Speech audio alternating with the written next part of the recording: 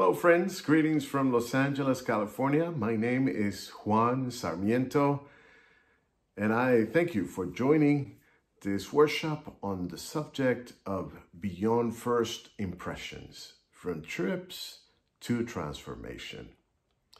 One of the significant elements in the lives of our congregations in the United States that have been affected by COVID-19 is the area of short-term mission trips or vision trips or visit to partners in other parts of the country and of the world.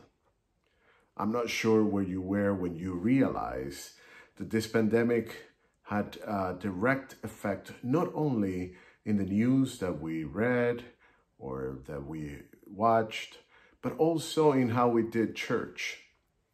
In my own particular case, I was in the city of Franklin, Tennessee, getting ready to take one more group of wonderful Presbyterian people from different states to visit with the National Evangelical Presbyterian Church in Guatemala, and some of the relationships that the Outreach Foundation had developed there over the years. I think all of us can relate to the uncertainty of wondering what measures to take in order to prevent unintended consequences to the trips, both for the partners and the participants. Also, the question of whether to cancel or to postpone, and if the decision is postponing, when to postpone it for. Beyond the frustrations of unfulfilled plans, these times have made our congregations value, even in a more significant way, the importance of the joint endeavors that our churches were able to undertake with the body of Christ in other parts of the world, how fruitful they have been, and how fulfilling it has being to work alongside our sisters and brothers from other parts of the world. But also, even more significantly, these times have helped us realize how important it has been for us to develop a sense of closeness, even in spite of the geographical distances, and how we can truly live up to what the Apostle Paul talked about, being able to comprehend together the depth and the width of the love of God in Christ as we grow in bonds of friendship that remind us of the unity that we have as God's people. These times, as difficult as they are, invite us to reflect beyond the when. When is it going to be possible for us to return to short-term mission trips, to thinking more about the who. Who gets to be part of God's mission? Who gets to travel? Thinking about the what. And what are the world's problems that we are trying to address when we travel? And the how. How are we addressing those problems and those realities in the world? We certainly will not go in depth, but we'll try to provide practical ways in which we can take advantage of this time in order to go deeper in our relationships and in our mission with the people of God around the world. The question about the who is an important one. Scripturally, we know that all of God's people are called into mission. For some reason, oftentimes we think that the mission trips are a privilege of those that can afford it, that are able to, either because of our own resources or very effective efforts to do fundraising, are able to participate in those missions. Although that is certainly to be recognized and an important part of it, we go about mission with the resources that God provides. it's oftentimes reason for forgetting that our own partners, the people that we visit to, that we work with, are also called into mission. And according to the resources that God has provided for them, they have an incredible commitment, oftentimes passion that surpasses our own, to go into places where God's work is being done beyond their own churches and communities. So as we reflect on the effects of COVID-19 on our mission trips, let us remember that it is not only us who are frustrated about the impossibility of traveling, but also our own partners are facing challenges and difficulties, not only because they are not able to receive our visit, but also because they're not able to undertake and to develop personally the relationships that are important for the work that God has called all of God's people into, the work of mission. As we consider the who, it is also important to give special attention to who has participated in your trips in the past. The pandemic has given us a clear sense of the inequities in our society in terms of access to health and education, and the justice system, and many other aspects of our shared life here in the United States. I wonder if it is not also an invitation for us to think of who has had access to the trips, and whether you can plan on when you resume those trips, including a broader group of people. Perhaps people within your congregation or the wider Christian community that have not participated. And I wonder if, as we budget and structure the financial elements of our trip, we could be more intentional about including other people that might not be only able to benefit from the trip, but also give great input and insight into the trip from the eyes of people that perhaps are not able to participate in them regularly.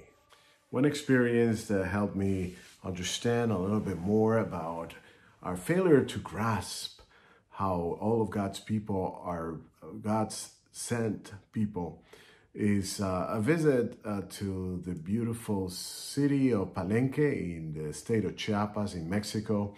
Last year I was there sharing with a church, with Presbyterians in that location. And while being there, I came to the realization that there was a need within my family that required me to wire some funds from where I was to Spain, and in order for us to, in Spain, my sister acquired some medications that were not available in Venezuela, where my dad resides, where he lives, and where access to that particular medication was a problem. I know this is a story that involves several countries at once, but something that I want to highlight is the fact that first, we can accomplish so much when we see ourselves together, regardless of our locations. We can do amazing things and meet needs and express Christ's love. But another thing that I wanted to highlight of that experience is the fact that when I went to wire the funds, most locations will say, we're sorry, we are not equipped for sending funds. We receive funds that are sent from the United States and other parts of the world into Chiapas for relatives there. And at times, our view of the church is one that highlights the fact that only certain people are senders and other people are receivers. And sometimes our categories, our mental categories, are not prepared to recognize that people in Chiapas have the ability to also contribute in very significant ways to God's work in the world. And as they are, I'm aware of the fact that they have been involved in the sending of mission workers to places in the Middle East and other countries in Latin America as well. At times, we have seen ourselves as the only ones that are equipped to share and to be actors in God's mission, and oftentimes neglected to recognize that others can also send not only to us, but to places of need and opportunity around the world. So again, let us take advantage of this opportunity to find ways to recognize that the people that we visit and the people that we have developed relationships and partnerships with are people that are being sent by God, and structure our trips in ways that seek not only to support them, but also to join them in the missional efforts and initiatives that they have undertaken under the guidance of God's Word and the Holy Spirit. Thinking about the what is the problem that we seek to address when we travel is very important. And this pandemic sheds some light on certainly the dilemmas and the challenges of our life as fellow human beings and members of the body of Christ. The trip that I coordinated prior to the one that I was planning for Guatemala was one to China. And we were there with a group of Presbyterians around the end of October and the beginning of November of 2019. And then in December, when we heard about this mysterious virus that was spreading in Wuhan, we contacted one of the pastors that we have developed relationships with there, and I was able to put some of the participants in the trip in contact with him in spite of the time differences, and talk about life during the quarantine and this whole situation that seemed to be so bizarre and at the same time so foreign. The reality is that COVID-19 has made us realize how interconnected we are. A problem in China, in this global village, is not only a problem in China. It's a problem that concerns us all. The problem that we face in our communities has also a direct effect on the realities of people in other latitudes. We are the body of Christ, and even as Dr. King reminded us, we are all interconnected in this network of relationships. Because as he said oftentimes, injustice anywhere is a threat to justice everywhere. The information that we have been exposed to surrounding this pandemic has reminded us of terms such as effectiveness and efficiency, and also confronted us with our own failures to accomplish the things that we had originally set out to. I know that in terms of the good practices of mission trips, many of our congregations have determined or assessed them in terms of whether what we originally set out to accomplish was accomplished. And that is a good practice.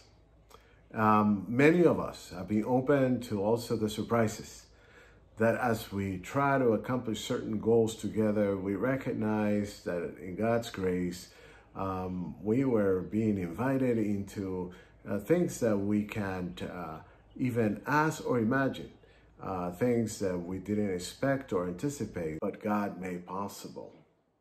Two terms that I have often heard mentioned by the scientific community during this days has been transmissibility and lethality in relation to the virus. Transmissibility and lethality. And those terms have made me think about our mission trips. Our mission trips have covered a lot of space and taken us to places where we perhaps as a church were not familiar with.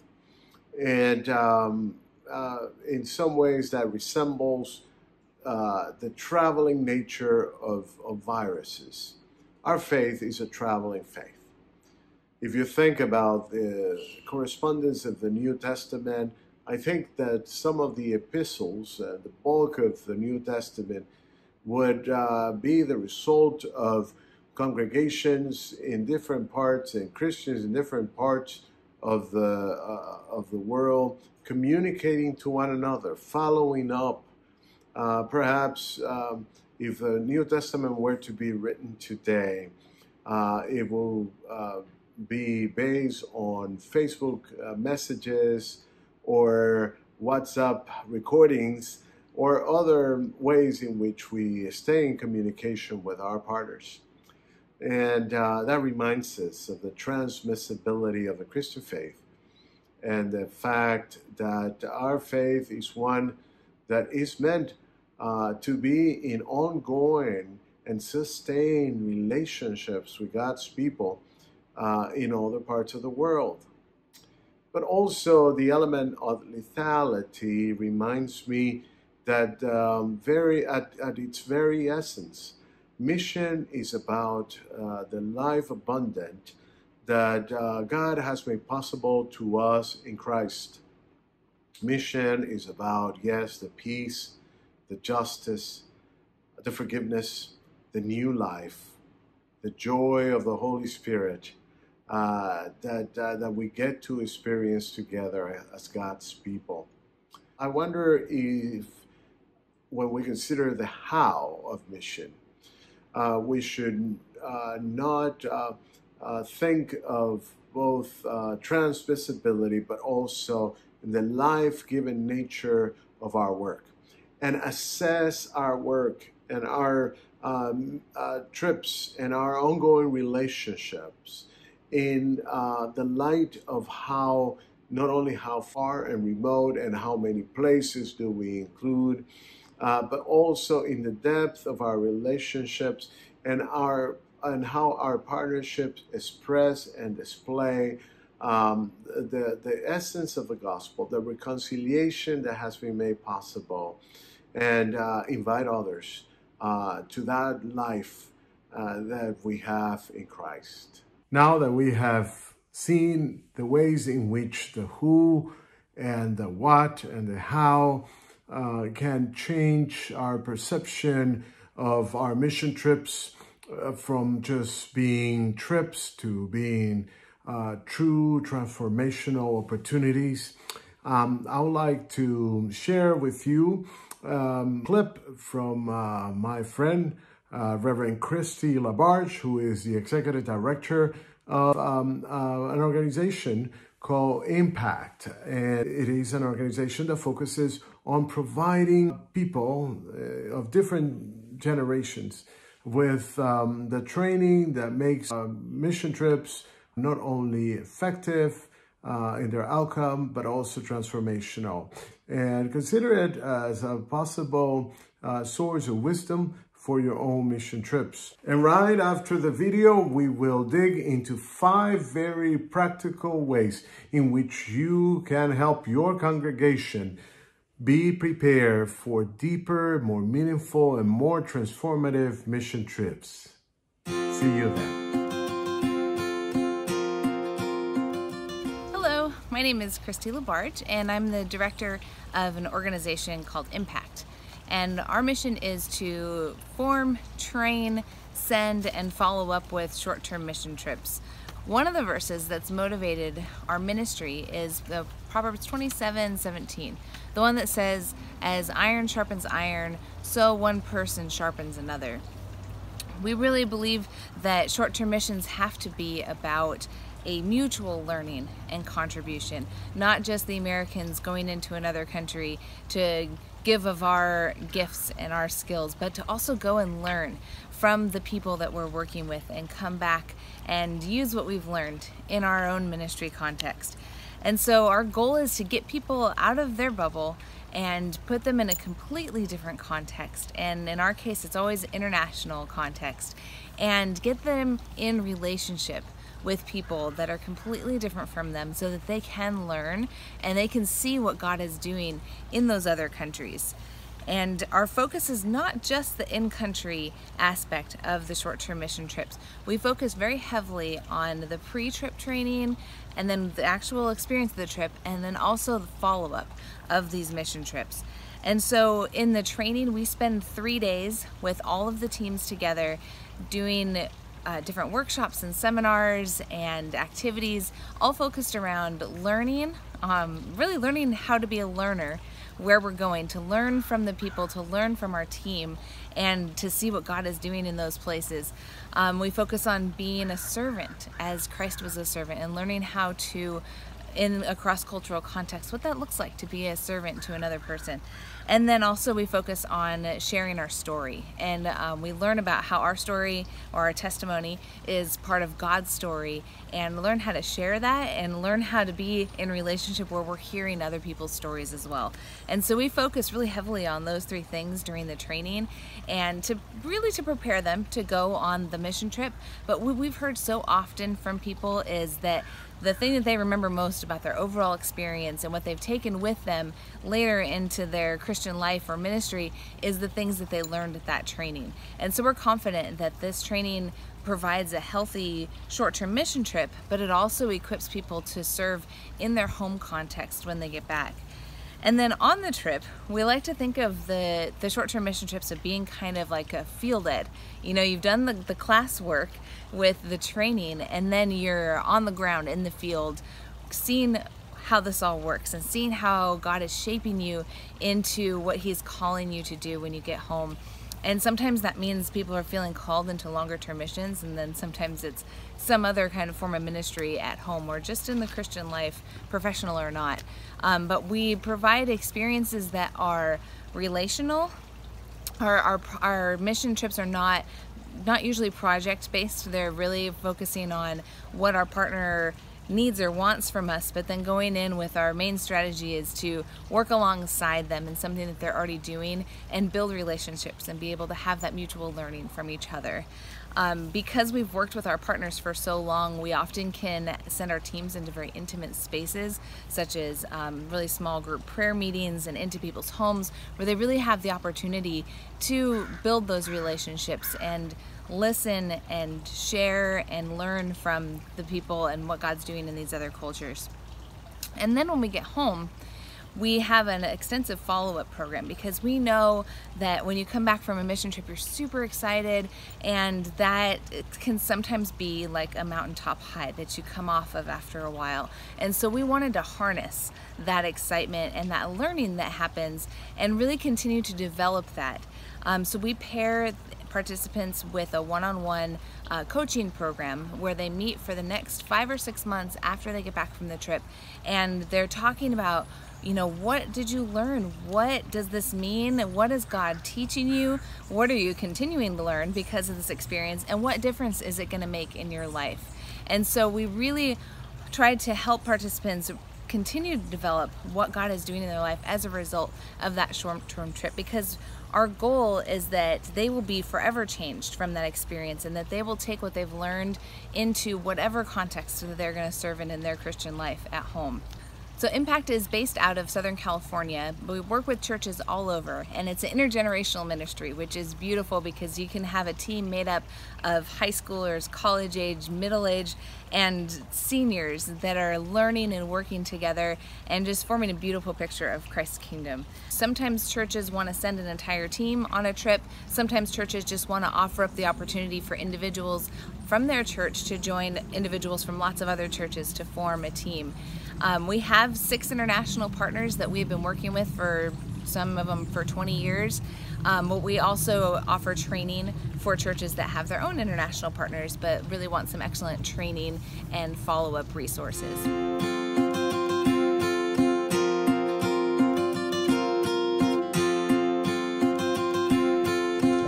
Thank you, Christy.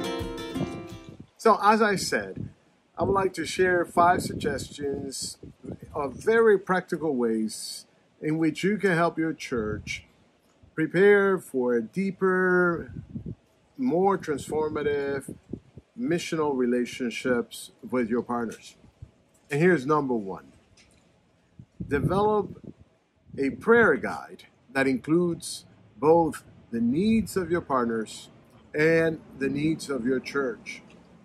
How about if we were to see this opportunity as one of intentionally developing a resource of, let's say, a month in which for 15 days we pray for the needs of our partners, and for 15 days we pray for the needs of your own congregation. We could do that in alternative ways.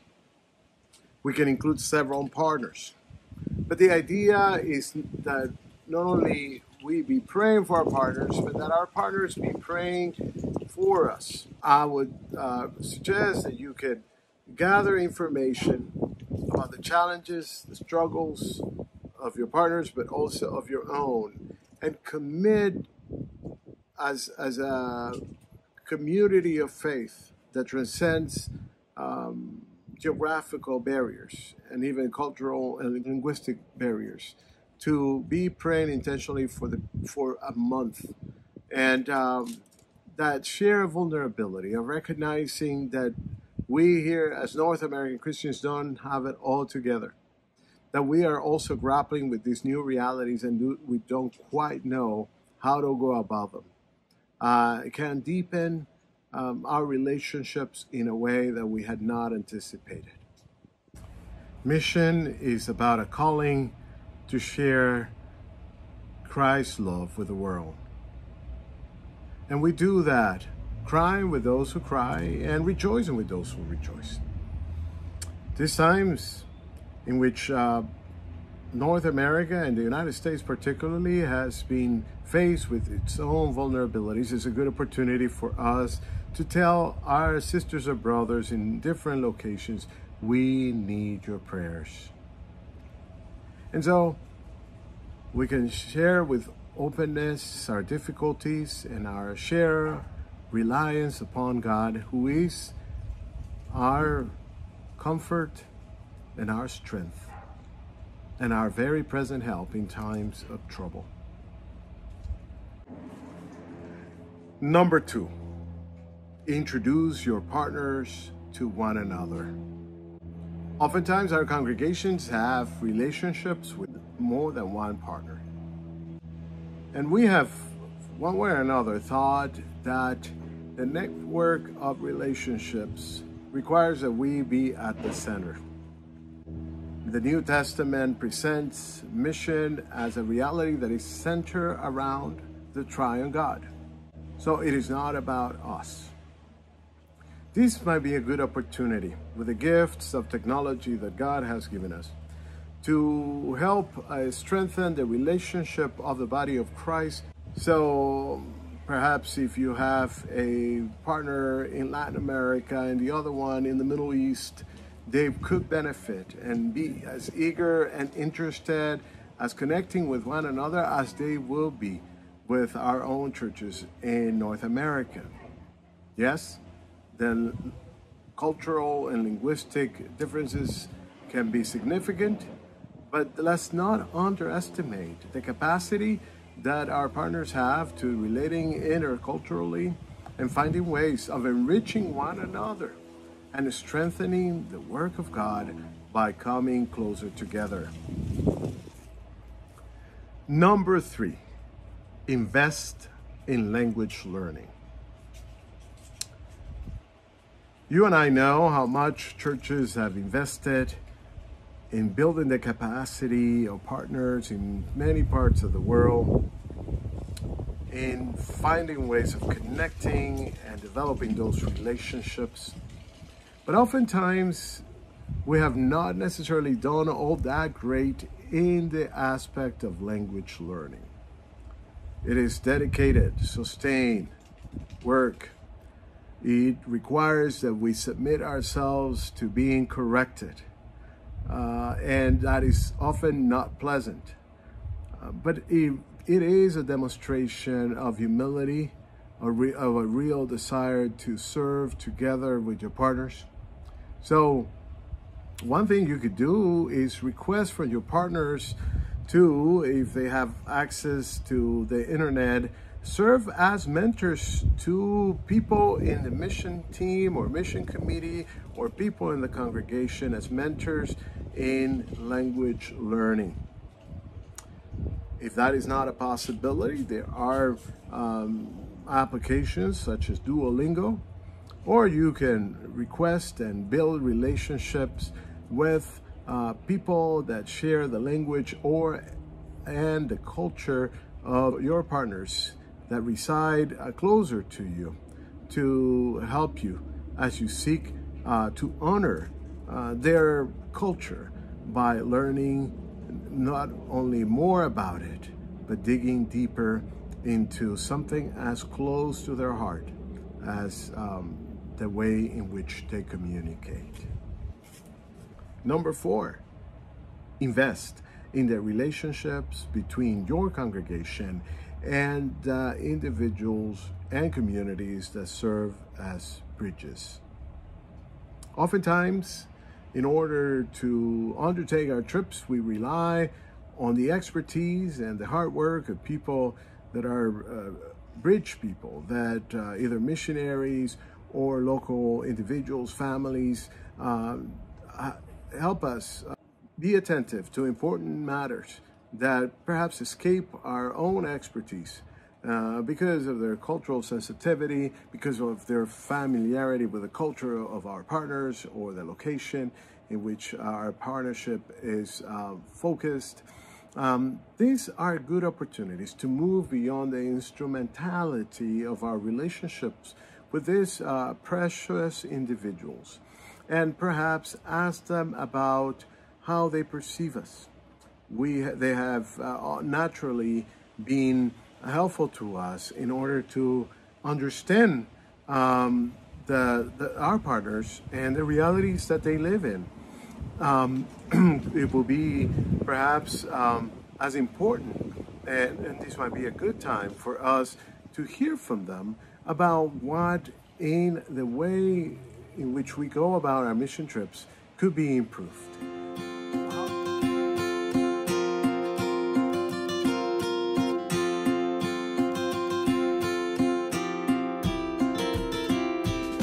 Create a cookbook in collaboration with your partners. If you have participated in mission trips or vision trips or visit with partners, you would have had more than one opportunity to enjoy a time of fellowship over a shared meal. Those are moments that express not only the hospitality that we have received, but also the unity that we have in Christ, the coming together, and in more ways than one. Christ becomes recognizable in the breaking of the bread.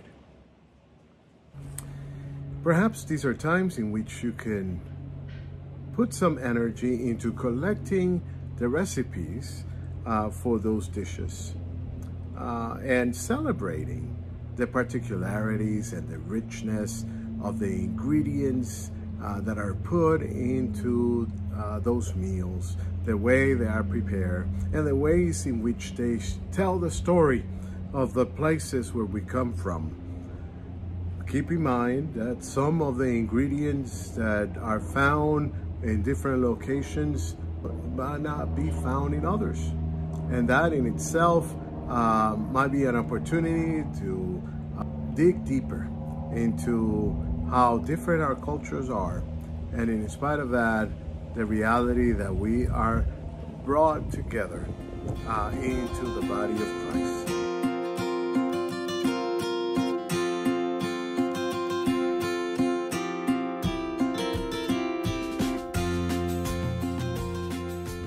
We are the people of God in mission. Even when we cannot be physically present to our partners, we can relate to one another in ways that reflect the true nature of the calling that God has placed upon us. And when I say us, I don't mean exclusively North American congregations, but the people of God with the participation of our dear partners. When I say mission, I don't talk about just the resolution of superficial problems, but the hard work and intense prayer that are necessary in order to tackle the huge challenges that our world is facing, knowing that we don't face them alone, that we are partners in Christ's mission, and that God is with us to help us shine Christ's light in the world, even in times like this. And that we go about it not only thinking that we provide easy solutions, but that we are part of God's healing work, so that the gospel, the good news of God's redemption, are being manifested far and wide, and in very life-giving and liberating ways even today. I am truly grateful for your participation in this workshop and hope that the ideas that we have provided can be helpful to you and your church as we continue to participate in God's work in the world. Thank you, and God bless you.